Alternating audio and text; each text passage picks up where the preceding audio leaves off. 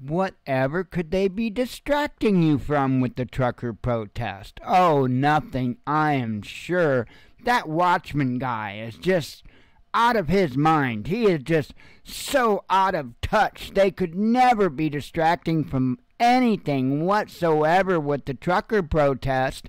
By the way, I will leave the link to this article in the description, but I don't know. I can't read the article, and I don't have any idea what they could be distracting from.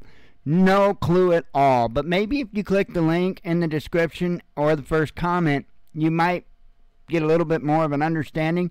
And then let's not forget what they're trying to do in Chechnya, or Czech, I guess it's called, Czech, right? Now they're trying to label the protesters there, the farmers.